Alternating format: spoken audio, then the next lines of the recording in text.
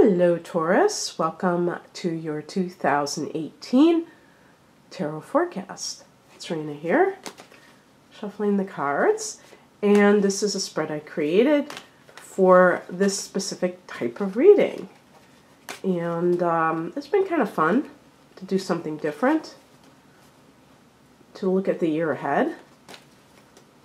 And speaking of that, if you'd like to do that, I have different types of readings, including an astrological forecast, or it's a combination of looking at your natal chart and all of the talents that you may have, the patterns that you may have, along with some of the highlights of 2018. It can be any 12-month period, but you know, there are certain times when certain things are happening, you know, like that are good for career, good for love.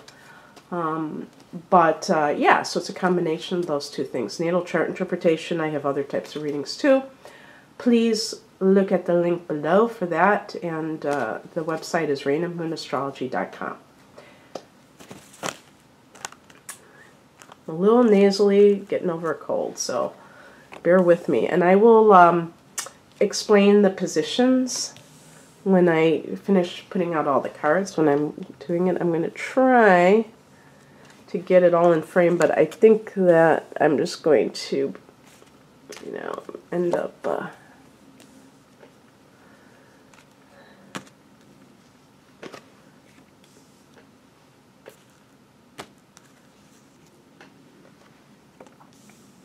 also going to do an astrological version of this for 2018, and that will be coming up. I haven't done them yet. I've been kind of a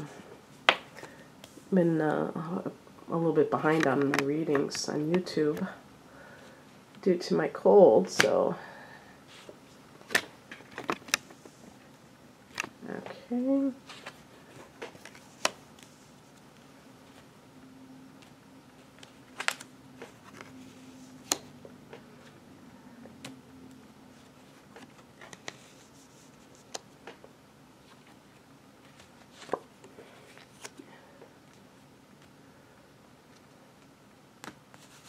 Oh, I think I'll make it. I think I'll have it all. Okay. And as I said, I'll focus on those cards when I get there. So the top level or row are cards that are connected to past influence, some of which may still be ongoing, which you may still have to tie up loose ends. Some things may be things that you triumphed over in 2017 that you are taking into the new year with a lot of good feelings about. One of them is the Knight of Pentacles. This is a card of, this is actually your card from what I understand. And it's about somebody who is very consistent and methodical, working every day, going to work every day, kind of like a Taurus person would be, like a fixed sign, earth sign. Being that, you know, eyes on the prize, trying to maybe save up for a certain goal, like a down payment on a house, or you want to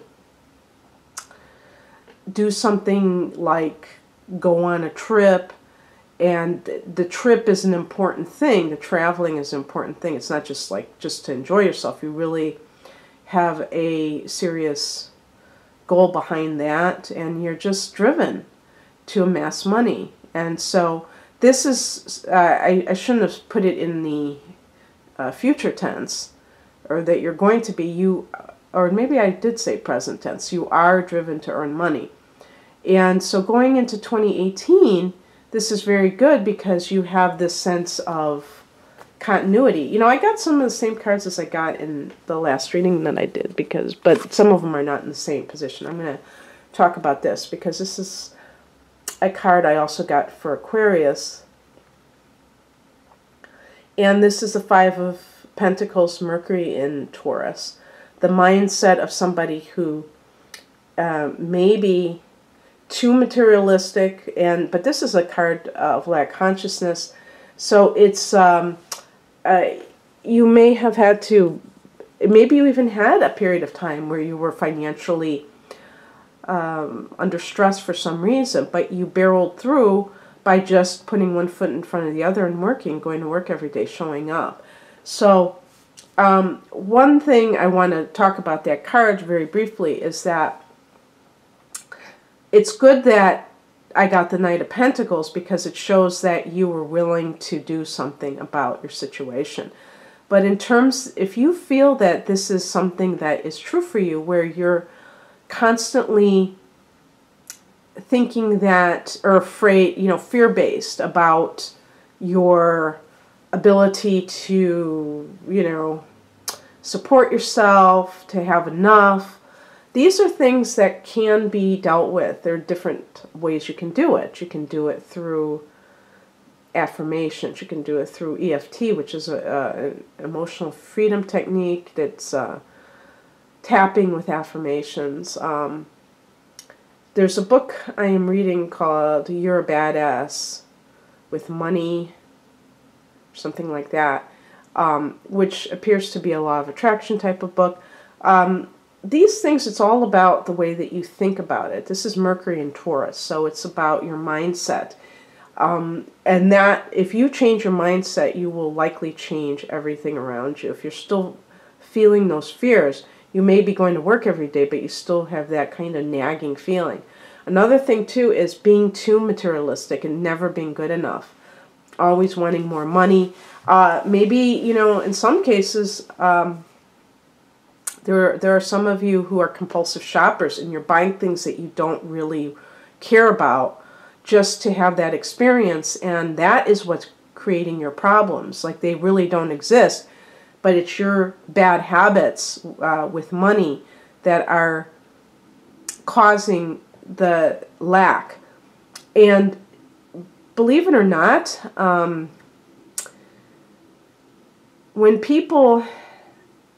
it's funny, when people spend money, it's sometimes because they don't believe that they deserve it. So they don't want it. It's like almost getting rid of it.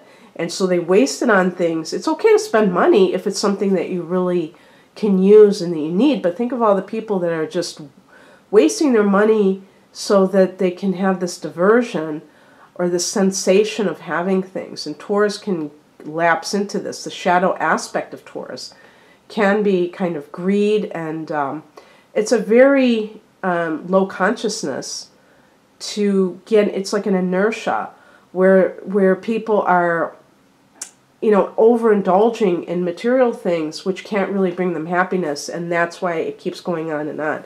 So it's kind of like the ability to see material things in the proper perspective and not place too much importance on them, but also to go towards quality, not quantity. So buying things that you know that you're going to want, use in the long term, not just some kind of impulse. And also, just like with food, Taurus tends to love food, but you want to eat things that are nourishing. When people eat things that are like the bright, shiny object that seems really, this is going to be good, but it's really junk, they end up getting hungrier. And that's kind of like what the Five of Pentacles can be. It's like it's never satisfying. And you always feel that sense of lack or hunger because you're not really fulfilling yourself. And this card can also connect with not getting in touch with the spiritual side, just kind of being too immersed in the physical. So this is in the past position, but it may be still something that you're dealing with. We have here the Knight of Wands. Have you been dealing with a person who's hard to commit, who doesn't want to commit? Aries, Leo, Sagittarius, if that's their actual sun sign, doesn't have to be, but they have that very, I was going to say that boyish nature. It's somebody who, if it's a man, a boyish nature, they could be 40 years old and they have a boyish nature. They just will not settle down. They're like a big kid. Nothing wrong with that, but they may not be all that responsible, but they could be very talented and fun to be with and sexy. And that's the problem, where you might get, kind of distracted with this person. Also, thinking, I was talking about the Knight of Pentacles being a facet of you, But if this is somebody else, it's like you're deciding between the dependable person and the one who's more dangerous and unpredictable, but more energizing. And if you're a Taurus with a lot of Aries, you might find that person appealing. I always associate that with Aries anyhow.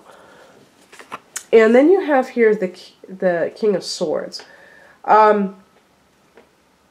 This could be some kind of a court case that has been decided for you, and that is something that is still reverberating in your life in 2018. Maybe a child custody battle, a divorce, possibly a will or something like that, or some kind of a lawsuit.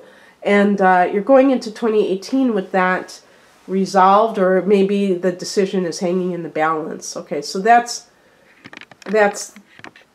what you're coming into 2018 with. Now let's look at the middle row is the themes of 2018. I like this one a lot. The Magician, co-creating your reality. Not being passive, not, taking the initiative. Number one, taking the initiative. The 8 is, the sideways 8 is the infinity symbol. That's a symbol that is connected to success. Well, the number 8 is connected to success. The Magician is about you being resourceful, you making do with what you have, and maybe taking something small and making it into a dynasty. Okay? And it could be really something amazing. The good thing about Taurus is that you're patient, you're willing to put in the time to make things happen. And it's right below that Knight of Pentacles. So that's that kind of a consistent, plodding type of a person who does, who has that discipline to do things over and over again until they get the result.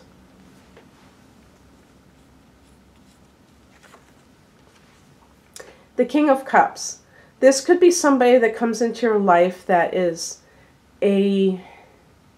especially a male, older male. It could be even like a boss. It's somebody who is in a position of authority sometimes, or the father of your child. Cancer, Scorpio, or Pisces, which the water element is very compatible with Earth. And this person is a very compassionate person. They're very mature. They are emotionally mature. They're not manipulative. They are nurturing, even if it's a male, very caring, very devoted emotionally. And if it's a boss, it's going to be somebody who supports you, that isn't trying to just squeeze out, your labor like a slave master or anything like that, slave driver. Along with that, the Knight of Cups. This is an offer. Sometimes this can be an offer of love. This is a romantic person, maybe artistic. And certainly Taurus is romantic in your own way. You are ruled by Venus, but you are an earth sign. So a lot of times you tend to, and this is what I like about this card, right under the 5 of Pentacles. Because you tend to, be like connected with that earth, that tangibility factor of like, okay, let's see what gift you give me and I'll decide whether or not you really love me. And I always cringe when I hear these conversations with people where they're saying, and he gave me this and it wasn't, that kind of thing. To me, that is so not what love is about. And I think that you're going to, if you're somebody looking for love, you may meet somebody who you connect to on a spiritual level. And then all of that goes out the window. You won't be doing that. You won't be like asking them to prove their love. You're going to know it. Now, this is very interesting because I'm getting all of these knights. What is going on with these knights? Now, the knight can be someone who is a man of, like what we would call young adult or up to 40 adult male. So if you're in that age range or that's who you are attracted to, it could be somebody like that. But the Knight is like kind of an energy that, unlike the King, is more, what would we call it? There is chaos associated with the Knight, and except for the Knight of Pentacles. Well, the Knight of Cups isn't chaotic, I don't think. It's mainly the Knight of Wands and the Knight of Swords. This could be that you are becoming bolder in your life for whatever reason. So let's say you did get divorced. You may have like reflected on your marriage and said, you know, I allowed this person to walk all over me and I'm not going to do that anymore. And so you are much more like standing up for yourself. The Knight of Swords is somebody who is like not, you know, tells it like it is, very blunt in their speech. They don't mince words. And maybe you tolerated something in the past that you feel you shouldn't have, that was a wrong move on your part. The Knight of Swords can also be a lawyer. So again, right under that King of Swords, it could be, unless you are just going into the legal profession, maybe as a paralegal or an actual lawyer. But with the King of Swords, we could be talking about this kind of like a legal summons and dealing with some kind of a court case still in 2018. And perhaps in that case you would get an offer, but maybe you're not happy with it. You're still kind of hashing things out. Perhaps you have a judge who is very compassionate and sees your point of view. But I feel with the Magician card that whatever's going on for you, Taurus, you're really not in victim mode. You're really taking responsibility. You're stepping up to the plate. You're doing your own thing. And you're kind of forging your own trail, so to speak. The influences around you in 2018, this Queen of Swords, this could be a mother, especially if she is someone who is very cut and dry. For whatever reason, she's figuring into your life. It could be that there is some, you know, if this is a facet of you, that you are being able to suppress your emotions or like put them in on the back burner so that you can accomplish something without feeling guilty about it, whether it's following through.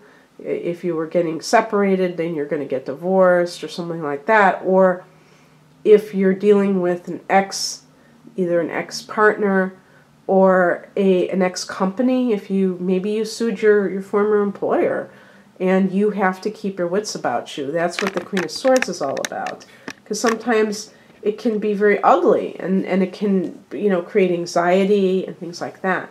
And I feel like you're going to get yourself together to handle this. Five of Swords. This is a card of some kind of dishonorable behavior going on. Also, if there is some kind of victory in your favor, make sure that you're not using any kind of sketchy means to. This is a card that can be empty victory. But this could go both ways. If you lost a battle, it could be that somebody else used underhanded tactics, or they're trying to at least. And so be careful who you trust, because someone may act like they're on your side and they're just kind of like a mole trying to ferret information from you. There could be other people involved. There's people in the background of that card that point to that. And then we have the King of Wands. So we're getting these queens, kings, and court cards. See, court. Maybe like a literal court. The King of Wands is a card of great leadership, confidence, and initiative, drive. So like the Magician, although this is minor arcana, we're talking about really being the master of the captain of the ship, you know. And this is, I would say, especially involving issues of career. If you have your own business or you're starting one, you are going to feel, and I think that would be especially the case with the Magician card.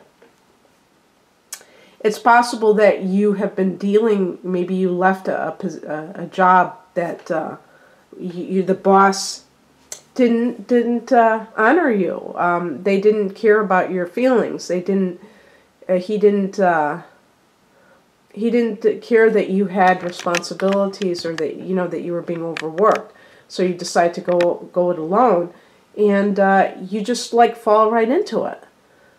The King of Wands is a card of entrepreneurship. So definitely, if that's something that appeals to you, in 2018, you may even have a mentor. Because this is an outside influence. So it could be that someone is able to help you, whether it be in real life, I mean in person, or maybe you take a course on the internet that is like a business course that helps you to put your business together.